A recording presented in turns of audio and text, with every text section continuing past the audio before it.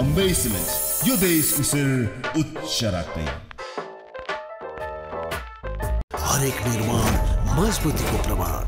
Hi tech OPC cement delivery गर्नका लागि 24 घण्टा स्ट्यान्ड बाईमा रहेको छौं। लाटो Kasero www.latokasero.com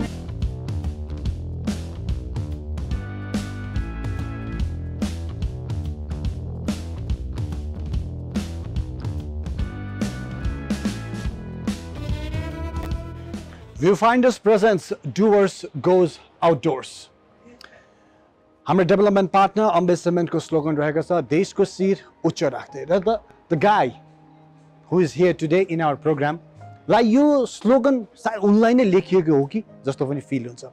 The person I am talking about is Deepak Bista. Deepak Bistaले आफ्नो करियरमा यति धेरैचोटि देशको राष्ट्रिय गान देशको राष्ट्रिय झण्डा फरफराए। Not just inside Nepal, विदेशमा एकदम internationally acclaimed टुर्नामेन्ट्सहरुमा आफ्नो त्यसपछि as a coach पनि he is continuing that particular journey. देशको राष्ट्रिय गान देशको राष्ट्रिय झण्डा फरफराइ नै रहेका छन्। He is an inspiration to all of us. हामीले उनको प्रयास उनको कडक मेहनतको त्यसलाई एक्जाम्पल बनाएर अगाडि बढ्नु जरुरी छ। मैले पनि तपाईहरुले पनि and the coming generation they need to learn from this Olympian Deepak Bista. Let's welcome him in our show Doers Goes Outdoors.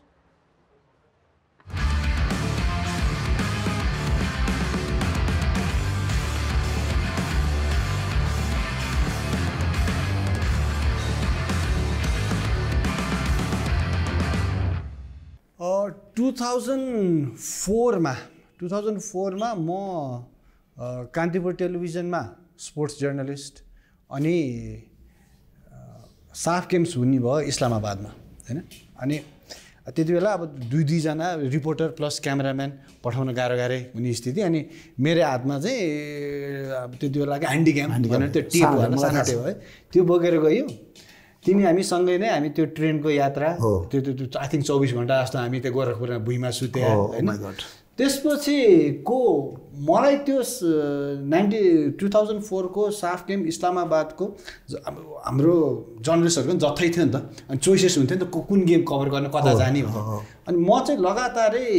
तिम्रो गेममा परेको थिएँ कि मलाई चोइसले नै मौका दियो है। अनि सेमी फाइनल भयो हातमा ह्यान्डी क्याम छ हैन। हातमा ह्यान्डी क्याम छ दीपक बिष्टलाई चोट लाग्यो खुट्टामा लाग्यो। त्यो तिम्रो गहिरो चोट थियो के एक्ज्याक्टली यस्तो गहिरो चोट थियो कि लगभग मलाई चाहिँ त्यो म खिचिरहेको छु हैन ह्यान्डी क्यामले आफूले खिचाएपछि एंगलमा डिस्टर्ब गर्ने नि भएन। तिम्रो कोचेस छ तिम्रो टेक्निकल टिम छ हैन। अलि पर बसेको छु तिमी पेनमा छौ भन्ने थाहा भइसक्यो के। अनि लगभग अब फेरि फाइनल पनि छ हो तिमी भन्छौ म फाइनल खेल्छु टेक्निकल टिम भन्छ तेरो खुट्टा भाँच्या छ त उफ्रिन त एउटा खुट्टाले उभिनु सक्दैनस् त फाइनल कसरी खेल्छस् भन्छ हैन। म त्यो लिएर म काम्या छु क्या साथी यसरी काम्या छु दीपक हैन। म यसरी बस्या छु यो दीपकले खेल्छ कसरी एउटा खुट्टा त भाँचिसक्यो अपोनेन्ट अब दीपकको खुट्टा भाँचे गोल हान्नियो भनेर ऊ त के वकओभरै हुन्छ भन्नेमा थियो एक्ज्याक्टली। उ त आर्मीको पाकिस्तानमा गेम ग्राउन्ड 100 अनि तिमीले आँसु बढेर म हान्नियो एउटा खुट्टामा यसरी उफ्रेको छौ दुईटा एउटा खुट्टा यसरी कचक्क पारेको छौ हैन। त्यो कबड्डी खेलेको जस्तो गरेर है एउटा खुट्टामा तिमी उफ्रेको छौ क्राउड छ त्यो होम क्राउडले पनि तिमीलाई नै माया गरेको थियो क्या त्यो सिचुएसनमा क्या। म एउटा ह्यान्डिक्याम लिएर बसेको छु काम्या छु हैन त्यो देश त्यहाँ उभा छ तिमी मलाई हान्नियो भन्छ यार। मेरो चाहिँ सातो गएको थियो क्या त्यति बेला। त्यो मोमेन्ट चाहिँ धेरै हाम्रो हिस्टोरिक मोमेन्ट्सहरु छन् स्पोर्ट्समा हाम्रो देशमा हैन। वैकुण्ठ दाइदेखिको हामीले फुटबलको साफ गेम त मेरो पर्सनल आँखा अगाडिको चाहिँ त्यो घटना नि मैले जिन्दगी बिर्सिन नसकेको र त्यो दिनदेखि चाहिँ मैले जुन तहमा तिमीलाई राखेँ नि Deepak it's hats off thank you भाइ।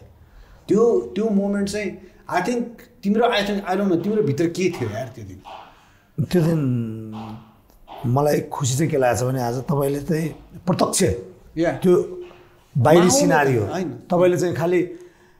दीपकले के चाहिँ गरिरहेछ के चाहिँ सोचिरहेछ भनेर तपाईले चाहिँ पुरा त्यसलाई चाहिँ नजर गरिराख्नु भएको छ। तर भित्री इन्टरनली कति पेन भएको छ त्यो चाहिँ मलाई मात्रै थाहा थियो कि अब तपाईँलाई भनिहालेँ सेमिफाइनलमा खुट्टा क्र्याक भइसकेपछि मेरो घुँडा गयो तर सेमिफाइनलमा मेरो स्कोर हाई थियो मैले जितेँ भुटानसँगै परेको थियो अनि जितेँ बाहिर आएँ खुट्टा हिँड्नै सक्दैन खुट्टा फर्किछ घुँडा फर्किछ अब यतातिर हेरेँ त्यो पाकिस्तानको जम्मैले चिन्छ एकदम अनि अपोनेन्ट पनि त्यो मेरो साथी हो अनि यसको खुट्टा गयो उनीहरू त खुसी भइहाल्छ नि होइन डक्टर छैन तपाईँहरू खिचिराख्नु भएको छ तपाईँले चाहिँ यसलाई चाहिँ चोट लाग्यो भन्नुहुन्छ अनि मेरो सहकारी सङ्गिना के भयो सक्दैन भने उठ्नै सक्दैन त भयो होइन तर म खेल्छु म चाहिँ खेल्ने बरु म त्यहीँ हारौँ म चाहिँ खेल्ने हो भने अनि होइन सक्दैन भने किन रिक्स लिन्छ होइन जिन्दगीको सवाल हो खुट्टै भाँच्यो करियरकै सवाल थियो भनेर भन्यो अनि मैले ल एकछिन चेक गर्छु भनेर म टोइलेट छिरेँ लुकेर म टोइलेट छिरेँ पुरै बिस्तारै टोइलेट छिरेँ टोइलेट छिरिसकेपछि मुख सुक्दा हेर्दा गरेँ अनि त्यसपछि मैले टोइलेटभित्रै होइन रिङमा खेल्दाखेरि पोज चाहिँ त्यो प्र्याक्टिस गरेँ त्यो चाहिँ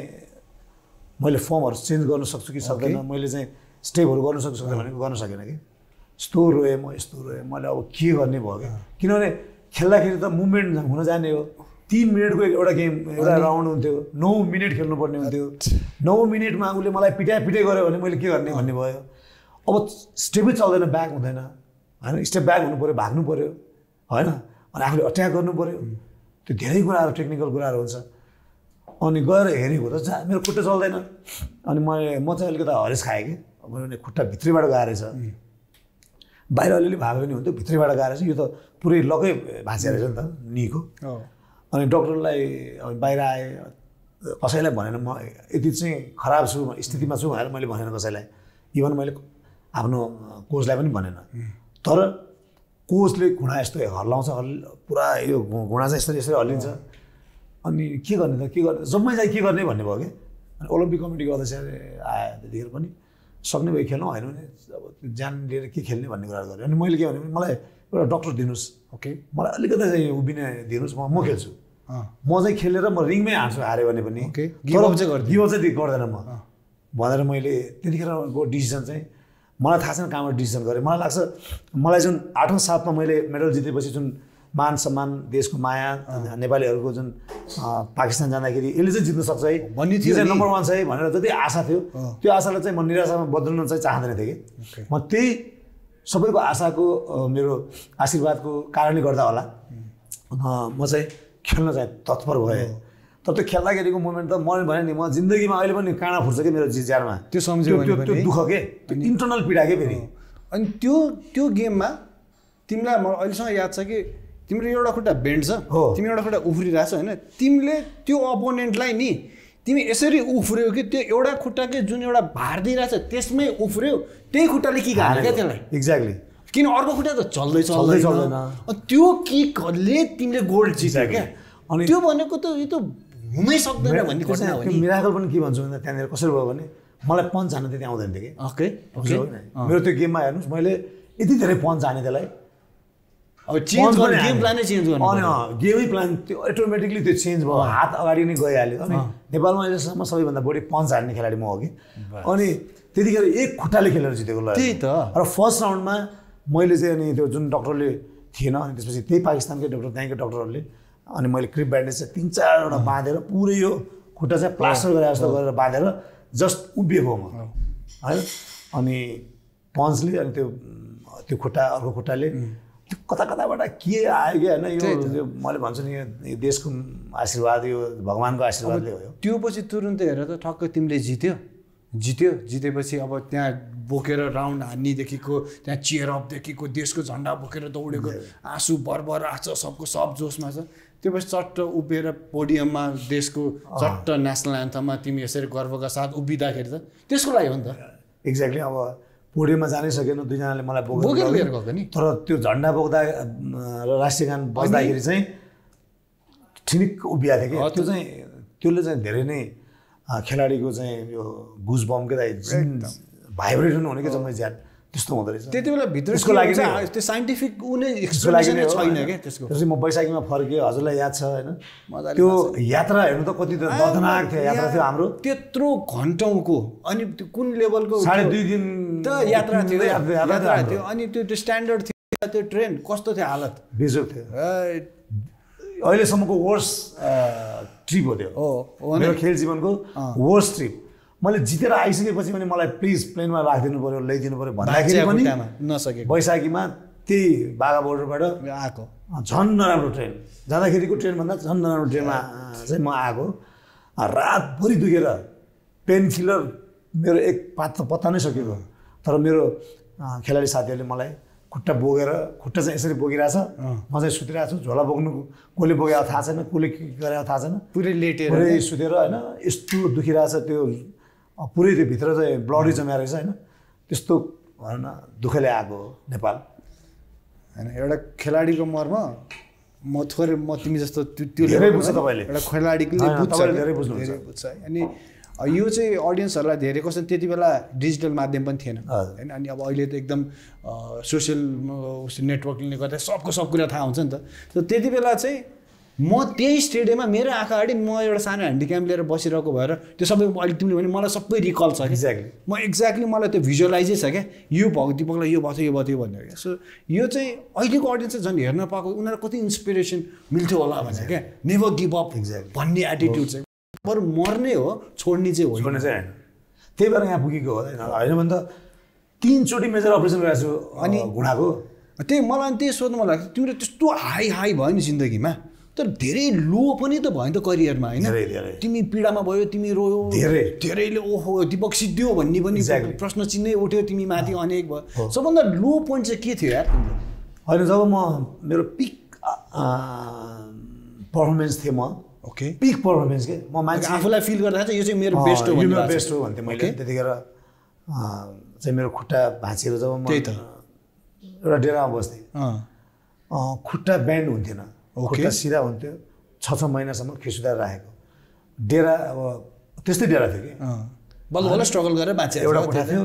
टोइलेट चाहिँ कमन टोइलेट हुन्थ्यो, त्यहाँ गएर टोइलेटमा बस्न पनि अब त्यो कम्फर्टवाला थिएन। अब घुँडाको दुखेको मान्छेले कम्फर्ट नभएको टोइलेट 9 महिनासम्म बस्दा कसरी होला? अनि त्यो त एउटा थियो नै। अनि त्यसपछि पिक पर्फर्मेन्समा हुँदाखेरि चाहिँ अब खेल सकियो, मेरो जिन्दगी सकियो, कोही पनि भेट्न आउँदैन। जित्दाखेरि त जम्मै हाई थियो, कोही भेट्न आउँदैन, मतलब छैन। अब दीपक सक्यो भने अब आफ्नो अपोनेन्टहरू त खुसी हुने नै भयो नि। जतिखेर दीपक कुन वेटमा हो त्यहाँ खेल्दैन है भनेर म त निर्विरोध सिलेक्सन हुने मान्छे, च्याम्पियन हुने मान्छे, अब सबैजना खुसी भयो। अनि त्यो 1 महिना मात्रै भए पनि हुन्थ्यो, 9 महिना चाहिँ होइन बेडमा बसेर सुतेर रेस्ट गरेपछि त कस्तो होला हालत? पढाइ पनि छैन,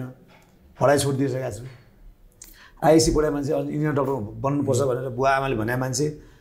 बेडमा सुतिरहेको छु, कोही आउँदैन। घरमा फोन गरौँ भने त किन त्यहाँ त्यसरी खेलिरहेको छ, आइज घर भन्नुहुन्छ।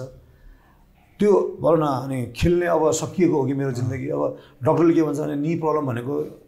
त्यो लङ लास्टिङ प्रब्लम हो, एकदम भाँचिएको त्यो सन्चो हुन्छ नि। तर निहरू लिगामेन्ट्सहरू भनेको चाहिँ लामो समयको प्रब्लम हो, तिमीले विचार गर्नुपर्छ भन्छ होइन। अब म खेल्न सक्छु कि सक्दैन डाक्टर साहब भनेर भन्दाखेरि अब विचार गरेर खेल्नुपर्छ भनेपछि त ती दिनहरू चाहिँ मेरो लागि एकदमै दर्दनाक, यति दर्दनाक थियो कि होइन। अब खानै खान मन लाग्दैन थियो, के सोच्ने भन्थ्यो, म के गर्ने भनेर भन्थेँ होइन। अब खेल्ने नै खुट्टाले हो, जो चाहिँ कमाइ खाने भाँडो हो त्यो नै छैन भने त अनि कसरी खेल्ने भने जस्तो होइन। हाम्रो ताइक्वान्डोमा चाहिँ खुट्टैले हार्नुपर्ने कुरामा खुट्टै छैन भने त के गर्ने। तर पछि चाहिँ मैले किताबहरू पढ्दै गएँ, युट्युबहरू हेर्दै गएँ, एउटा खुट्टा छैन भने त अर्को खुट्टा त छ नि भन्ने भयो कि। ओके, पोजिटिभ भाइहरू ल्याउने कसरी होइन। अनि कता मेडिटेसनहरू, अलिकता कसरी आफूलाई चाहिँ बलियो बनाउने भन्ने कुरा जहिले पनि आफूलाई चाहिँ त्यो आफै प्रयास गरिब र आफूलाई चाहिँ एकदमै दरिद्र भन्दा पनि राम्रो कसरी गर्नु भनेर भनेपछि त्यसपछि चाहिँ मलाई रिकल आएको कि। अनि मैले रिगेनै गरियो। अनि यति दुःख गरेँ, अनि के हो त यो बलियो बनाउने? बलियो बन्ने चाहिँ के हो त आइडिया? डक्टरसँग त्यो मात्रै सल्लाह। ओके, फिजियोथेरापी एभ्री डे गर्छु म, एभ्री डे वन्स होइन 3-4 टाइम गरेर भन्ने भन्छ होइन। अनि त्यसपछि मैले फिजियोथेरापी स्टार्ट गरेँ घरमा, सबै त्योहरू त्यो बालुवा बनाएर ल्याएँ। अनि यो तपाईँको माथिल्लो थाई काफ सबै बलियो बनाउनु पर्दो रहेछ रोएर कम दुख्छ कम दुख्दैन त्यो भित्री त्यो यो लिगामेन्ट्सहरू आर्टिफिसियल लिगामेन्टलाई चाहिँ ओरिजिनल बनाउनु पर्ने अझै पनि स्क्रु छ त्यो भित्र होइन रोइकन अनि फिजियोथेरापी गरेर यस्तो बलियो बने कि होइन जब म मैदानमा उत्रेँ फर्किँदाखेरि कमब्याक गर्दा त्यस्तो भयो कि त्यो चाहिँ त्यो मेरो स्टोरी चाहिँ त्यो है होइन साँच्ची हेर आफैलाई नै मोटिभेट गर्ने नै हो ओके दिपकसँगको कुराकानी फेरि कन्टिन्यू गर्छु थोरै ब्रेक अम्बे सिमेन्ट यो देशको शिर उच्च राख्दै हरेक निर्माण मजबुतीको प्रमाण हाईटेक ओपीसी सिमेन्ट डेलिभरी गर्नका लागि 24 घण्टा स्ट्यान्ड बाईमा रहेका छौँ लाटो कसेरो www.latokasero.com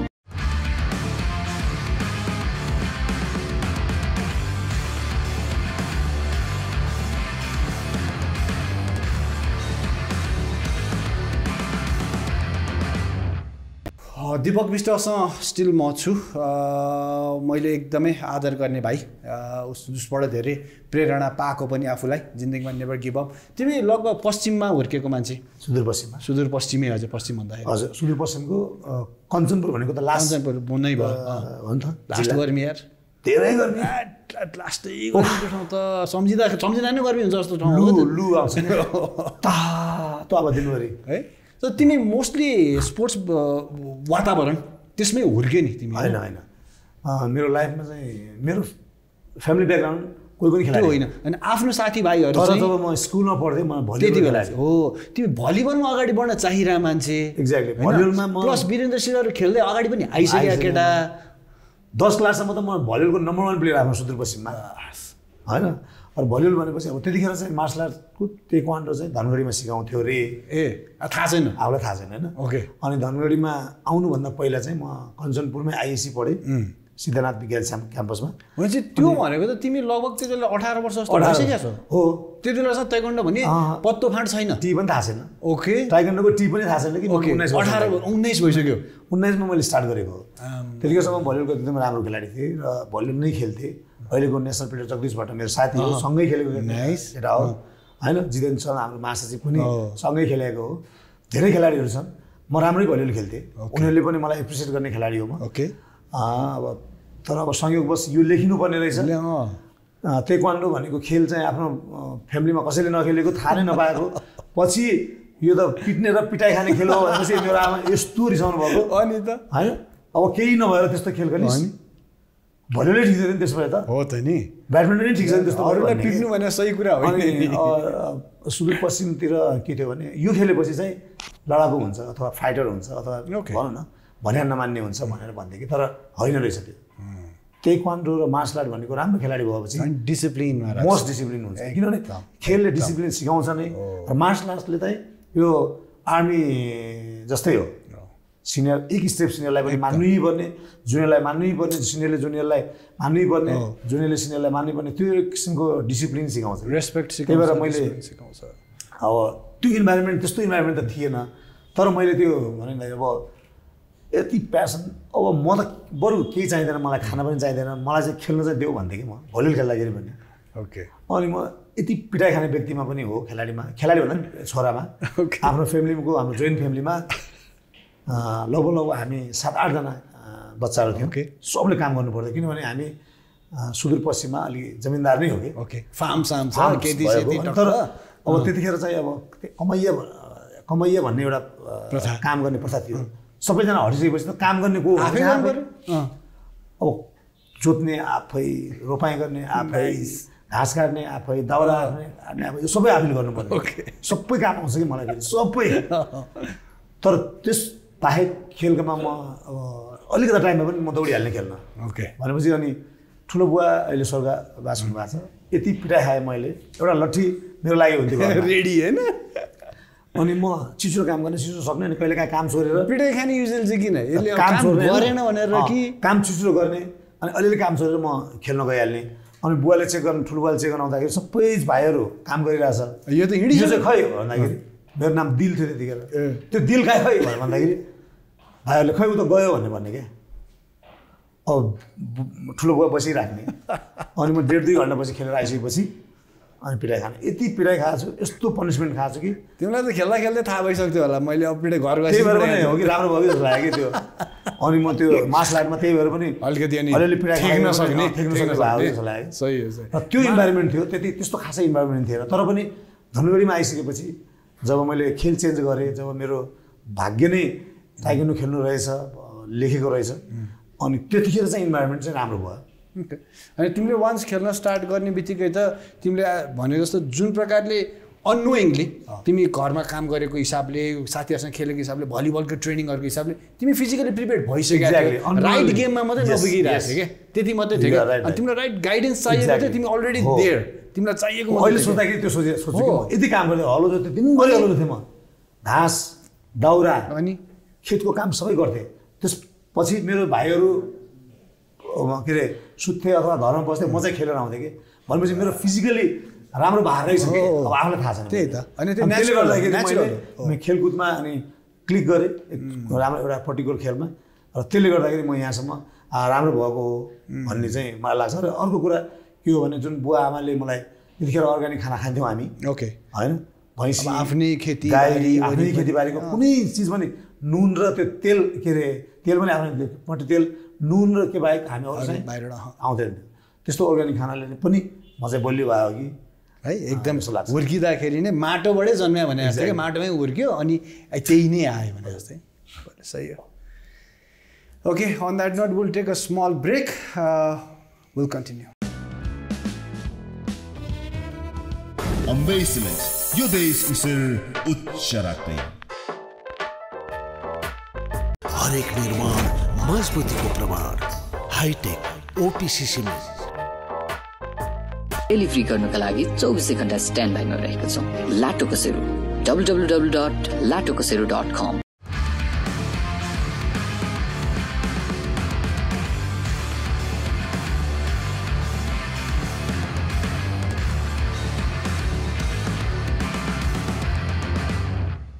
सो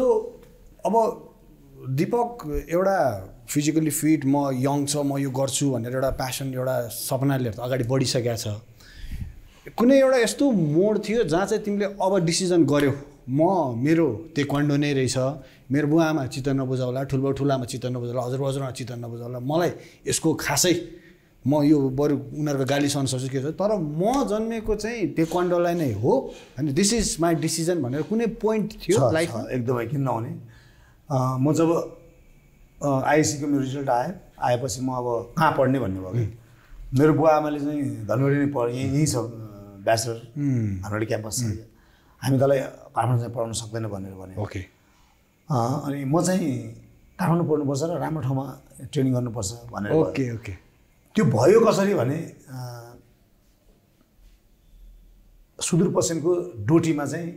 क्षेत्रीय गेम हाम्रो भलिबलको भइरहेको म भलिबलमा राम्रो टिममा छु अनि कहाँबाट खेल्ने भन्ने अब म चाहिँ अब कैलालीको मान्छे टिमले चाहिँ म कैलालीमै धनगढीमै ताइक्वान्डो पनि मैले स्टार्ट गरेको थिएँ ओके अनि अलिअलि ताइक्वान्डो स्टार्ट गरिसकेपछि कैलालीबाट खेल्ने भनेर भने ओके कैलालीको टिम सबभन्दा बलियो तर हामी त्यहाँ गएर 81 हार्यो कि हाम्रो भलिबल टिम हार्यो अनि हारिसकेपछि किन हार्यो भन्दाखेरि अब यसो हेर्दाखेरि जुन सिनियर खेलाडी हो होइन अब उसले राम्रो पर्फर्मेन्स दिन सकेन कि किन दिएन भने त्यो आफ्नो कुरा छ रातभरि सुतेन कि के भयो त्यो दिन सकेन अनि ग्रुप गेममा के भन्छ म भर्खरै खेलमा उम्रिरहेको मान्छे ओके कति ठुलो सपना बोया मान्छे यसरी अरूले बिगारेर हार्ने भयो त मैले यो गेम के गर्ने भन्ने कुराहरू भयो कि आफूले 100% दिँदा मलाई हारिसक्यो मेरो साथी जगदीश पनि थियो ऊ चाहिँ जित्यो ऊ चाहिँ कञ्चनपुरबाट खेलेको थियो अनि मलाई चाहिँ रातभरि मलाई निदा लागेन छटपटी भयो रुएँ एकदमै गाह्रो भयो अनि त्यसपछि मैले धनगढीमा चाहिँ ताइक्वान्डो पनि स्टार्ट गरेको थिएँ कि ताइक्वान्डो चाहिँ खेलिरहेको थिएँ मैले ओके अनि त्यसपछि चाहिँ ताइक्वान्डोको क्षेत्रीय गेम भयो टिकापुरमा टिकापुरमा क्षेत्रीय गेम भइसकेपछि अब मलाई लाग्छ त्यो हारको रिसले हो कि के हो होइन टिकापुरको क्षेत्रीय गेममा यस्तो पिटेर फर्स्ट भयो सुरु गरेको 2 महिनापछि सुन्नुहोस् है मलाई त्यतिसम्म होला भन्ने लागेको थियो अब क्षेत्रीय गेम जितेपछि त नेसनल गेम जानु पर्यो त्यहाँ त फर्स्ट भइसक्यो यहाँ त फर्स्ट भइसक्यो कुन बेल्ट थिएँ भनेपछि येलो बेल्ट भनेको त स्टार्टर हो एकदम व्हाइट बेल्ट पछिको अनि व्हाइट बेल्ट 2 महिना पछि चाहिँ अथवा 3 महिना पछि पाउने चिज 4 महिना पछि पाउने चिज मैले चाँडै भए कि मैले किनभने मैले चाहिँ नेसनल गेम खेल्नुपर्ने भयो येलो बेल्टमा म नेसनल गेम खेल्न जानु पर्यो सबैजना थर्ड डान्स ब्ल्याक बेल्ट छन् आज आफू चाहिँ त्यो खद्दडको एउटा ड्रेस बनाएर होइन त्यो रस्सी जस्तो बेल्ट चाहिँ येलो बेल्ट बाँधेर हिँडेको छु अनि बुवा मैले कहाँ जानु लाग्यो भनेर भन्यो अनि म यसरी फेरि भोलि छोडिस् तैँले फेरि मारिदिनु भयो अब मार्दा होइन अब यो गेम हो जान्छु म प्लिज मलाई चाहिँ जानिदिनुहोस् भने बुवा आमाले अनि के छ भट्ट भने मेरो साथी घर निलेको छ जान्दिनु के छ नि राम्रो खेल्यो नि उसले त्यहाँ जित्यो नि क्षेत्रीय गेम अब जानैपर्छ भनेर बल जबस्ती गएको हेटौडामा गइसकेपछि चाहिँ अब त्यो चाहिँ मेरो लाइफको कस्तो हो भने साँच्चै नै life changing moment turning point त्यही नै हो कि किनभने त्यत्रो सिनियर सेकेन्ड डान ब्ल्याक बेल्ट सेकेन्ड डान थर्ड डान ट्रेनिङ गरेको कति भइसक्यो उनीहरू त अनि वर्ल्ड च्याम्पियनसिप खेलेको एसियन गेम खेलेको नेसनल गेम खेलेको एक्सपिरियन्स खेलाडीहरू म भर्खर चाहिँ अब 2 महिना 3 महिना भएको छ येलो बेल्ट बाँधेको छु होइन त्यत्रो एरिनामा जानु परेछ त्यत्रो मान्छेको अगाडि खेल्नु परेछ त्यो चाहिँ मेरो लागि धेरै ठुलो गेम थियो कि तर त्यहाँ चाहिँ के भयो सबैलाई जितेको छु मैले सबलाई हराएको छु 2 जना सिनियर खेलाडी एकदमै राम्रो खेलाडीहरूलाई राम्रो खेले अलिक बचेर खेले भन्ने कि मेरो साथीहरू बचेर खेल भन्ने कि जित्ने त होइन पुरै होइन मुखसुक बचाऊ होइन मुखसुक बचाऊ नि अनि अलिकति राम्रो खेल भनेर भने मान्छेलाई डङ्की ब्याकीहरू स्लाइपिङहरू होइन फेसीहरू हानेछु अनि फाइनलमा चाहिँ नम्बर 1 खेलाडीसँग पर्यो बसन्त पाण्डे भन्ने अहिले गुरु हाम्रो अहिले पनि म गुरु भन्छु उहाँ अमेरिकामा हुनुहुन्छ उहाँ चाहिँ एकदमै स्मार्ट खेलाडी तगडा खेलाडी के ओके ब्ल्याक बेल्ट सेकेन्ड डान फाइनलमा हेर्नुहोस् अब त्यसको उहाँसँग चाहिँ कहानी छ फेरि उहाँले यो सुन्यो भने चाहिँ उहाँ हाँस्नुहुन्छ होला उहाँले एकजना दूत पठाउनु भयो मेरो होटलमा त्यति बेला चाहिँ एकै दिनमा हुन्थ्यो हो के भनेर यो एकै दिनमा गेम सकिन्थेन त्यो अहिलेको जस्तो अहिले बिहान खेल्यो भने बेलुकासम्म हुन्छ त्यतिखेर चाहिँ आज खेल्यो भने भोलि सेमिफाइनल पर्सि फाइनल यस्तो ओके रेस्ट हुन्थ्यो अनि त्यसपछि म कहाँ पठायो त्यसलाई सम्झाएँ होइन त्यो को हो यो गुरुले बिस्तारै पिट्छ अनि राम्रोसँग खेल मुखसु बचाएर खेल्नु अनि अलिक बढी चल्यो गरिस् भने चकचक गरिस् भने भेट्छ नगड हानिन्छ विचार गर भनेर पठायो दूत अब उहाँ आउनुभयो सिनियरै मान्छे को यो दिपक विश्व भनेर अनि म आएँ त ल भोलि फाइनलमा खेल्दैछस् सिनियर गुरुसँग गुरुले बिस्तारै हान्छ भनेछ राम्रोसँग मुखसुक सबै बचाउने उहाँले चाहिँ तँलाई बेसरी पिट्दैनन् बचेर चाहिँ खेलै भन्यो म त चाहिँ यो खत्तम भयो अब म त होइन भर्खर गाउँबाट आयो खेलाडी केटा केही थाहा छैन केही जान्दैन होइन त्यो महाकुम्भमा अब उहाँले चाहिँ म रेफ्री पनि चिनाएको छ उहाँ ठुलो खेलाडी के अभियसली नि अनि त्यसपछि भोलिपल्ट फाइनलमा खेल्न गएँ मेरो कोच गोविन्द विष्ट हुन्थ्यो उहाँको चाहिँ अहिले साथी चिनेको त्यो गफाडी हो त्यसले केही जान्दैन हेर त्यो डराइसकेको छ तसँग त्यो सेमिफाइनल तँलाई त्यही भएर पठाएको त्यसले तँ नडराएर खेल्यो नि जित्छस् तैँले बास भन्यो तैपनि मनमा डर त भइहाल्छ नि तर भित्र गएको त्यो भयो नि मेरो ताइक्वान्डो खेलमा म चाहिँ थाहा छैन मलाई खेल भनेर पठायो कि जस्तो लाग्छ नि भित्र गएपछि मेरो डर सब हरायो क्या गएर ट्याङ्का हानेको यस्तो राम्रोसँग जित्यो कि होइन यस्तो ब्याकिङहरू जम्मै पेटमा लागेर उहाँ चाहिँ रुनुभयो पछि हारेपछि होइन अनि म त छक्क परेँ ठुलो ड्रब्याक भयो नि त उसको करियरकै अनि त्यसपछि मेरो जम्मैको नजर ममा मेरो चिफ कोच दिपराज गुरु हुन्थ्यो उहाँको नजर ममा गुरुहरूको नजर ममा सबै सिनियर खेलाडीको नजर ममा अनि मलाई पनि के लाग्यो भने यो त के हो यो सबैलाई जितेँ भनेपछि त मेरो खेल चाहिँ यही हो है किनभने म आइएससी पढिसकेको थिएँ आइएससीमा मैले अब के इन्जिनियर डक्टर हुनुपर्छ त्यसको लागि पैसा धेरै हुनुपर्छ र पढ्न पनि धेरै ट्यालेन्ट हुनुपर्छ तर अब म खेलमा लागिसकेपछि मैले साइन्स चाहिँ अब रोक्नुपर्छ तर मेरो खेल चाहिँ राइट खेल चाहिँ यही हो है भनेर मैले त्यसपछि चाहिँ त्यो हेटौडाको त्यहाँबाट राष्ट्रिय खेल चाहिँ टर्निङ पोइन्ट भयो सो लगभग त्यति बेला 20 वर्ष 19-20 19 खेलेको 2-3 महिनापछि हो 19 समथिङ नै 19-20 वर्ष र त्यहाँदेखिको यहाँसम्म ताइक्वान्डो भन्दा जिन्दगीमा अनरिपिटेड भयो नेपालमा मात्र होइन साउथ एसियामै अनडिबेटेड भयो के मात्रै जिते होइन एसियन गेम्समा ब्रोन्ज हानिएन कि वर्ल्ड च्याम्पियनसिपहरूमा जितिएन कि च्याम्पियन्समा रेकर्ड 4 चोटि लगातार गोल्ड जितिएन कि एज अ कोच फेरि 3 चोटि फेरि त्यो जितिएन कि के जितिएन र यार लाइफमा अनि तिमीले पाएका पदकहरूले पनि देशले पनि सम्मान गरेकै छ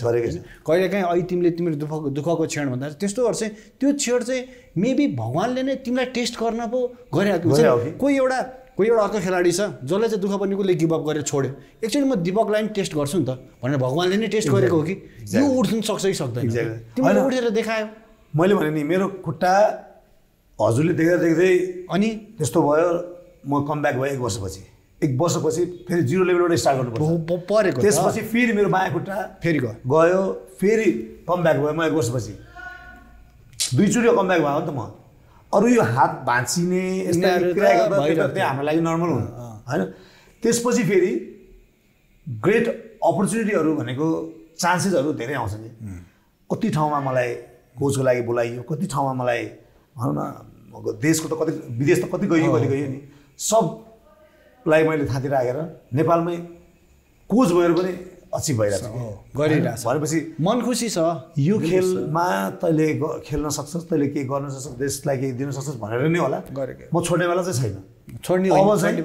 कोच मात्रै होइन एडमिनिस्ट्रेटर भएर पनि एकदम खेलकुदलाई चाहिँ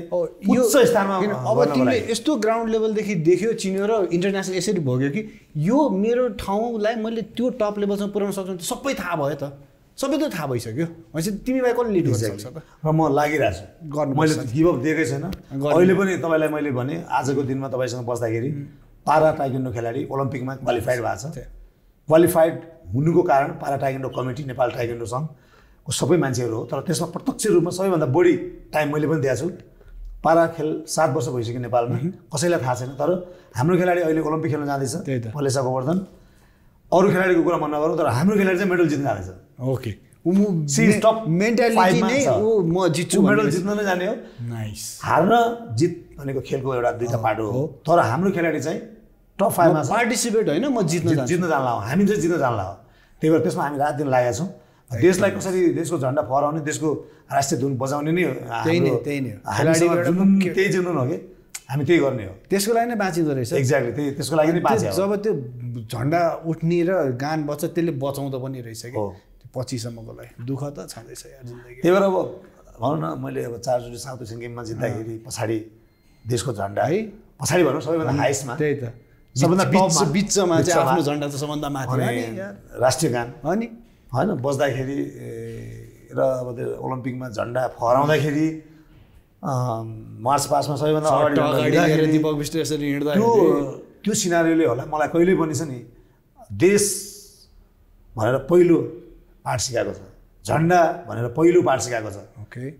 झन्डाले र देशले नै मलाई सबै चिज दिने हो कि अरू भने भइरहेको छ यो सबै चिजहरू अरू गरेको अहिले मैले बिजनेस गरे होला मान्छेहरूले के गरे होला यी भनेको चाहिँ त्यो भएर मात्रै हो त्यो नभए हुँदैन थियो त्यो नभए दीपक बिष्ट त्यही भएर मेरो पहिलो प्राथमिकता झन्डा र देश त्यसले नै मलाई सबै डोर्याउँछ मलाई लास्ट अन्तिम मेरो भनौँ न लाइफसम्म चाहिँ त्यही झन्डा त्यही देशको लागि काम गर्नु जस्तो लागेको छ गर्ने नै हो गरि पनि रहेको छु अनि यो यात्रा अगाडि बढ्छ साथी त्यसको टेन्सनै छैन हो यार कुरा गजब गरियो दिपकसँगको इन्सपिरेसन स्टोरीहरू त तगडा छन् अब हामी we are coming towards the and of the so मैले दिपकलाई थोरै गिफ्ट एउटा सानो लिएर आएको छु गिफ्ट भन्नाले पनि यो चाहिँ एउटा मैले दिपकको बारे के सोच्छु भन्ने एउटा पनि मलाई कोर्न पनि मन लाग्थ्यो होइन तपाईँ त ऊ पनि भन्दा है के हो के साहित्यिक किनभने तपाईँले त्यो घरको बुवाको उसले गर्दाखेरि त्यही माहौलमा तपाईँले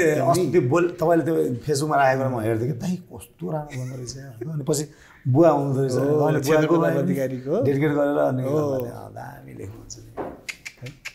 सो यो दुईवटा छ यो हाम्रो पहिला छ यो चाहिँ हाम्रो यसो खानेकुराको लाटोकोसेरो.com भन्ने हुनुहुन्छ सो उहाँहरूले चाहिँ तिमीले एनी टाइम घरमा यसो बसेर फोन कल गरेर बुहारी छन् आइसा छन् बच्चा बच्ची घरमा छन् या आज डिनर पकाउन अल्छी लाग्यो भने ठ्याक्क फोन गर्ने तिम्रो भाउचर अनुसारको ठ्याक्क खाना ए हो एक फोन गर्ने लाटो कसेरमा होइन सुइँ आउँछ घरमा बस्ने मजाले फोनमा किचन आइसा अनि बुहारीलाई त सम्झिनु त पर्यो मैले थ्याङ्क यू सो मच हाम्रो अम्बे सिमेन्ट हाम्रो के पार्टनर भन्छौँ हामी के अरे हो त्यसरी भन्नु अलिकति पनि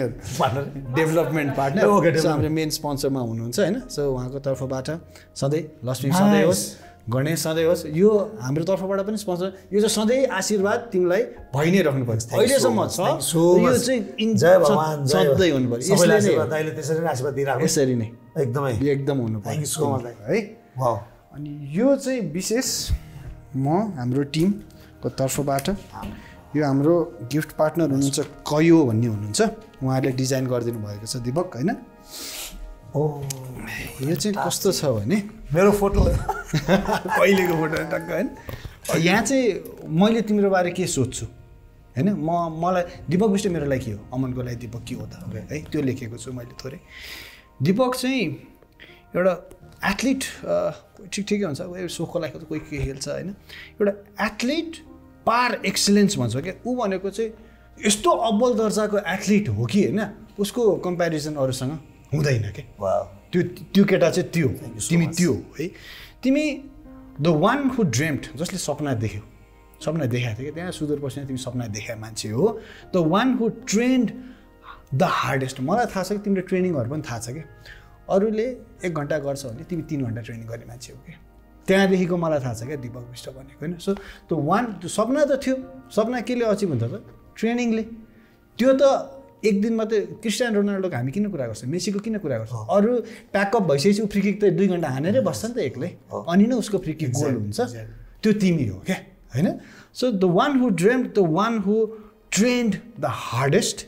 द वान हु फट विथ अल हिज हार्ट मुटुबाट खेल्ने हो क्या तिमी म अहिलेको ठ्याक्कै फर्स्ट इक्जाम्पल त्यही हो क्या ढल्छ तर मुटुदेखि नै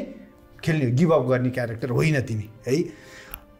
the one who beet the best मेरो आँखे अगाडि तिमीले म जतिको खतरा छैन भन्ने अपोनेन्टलाई ढालेको छौ क्या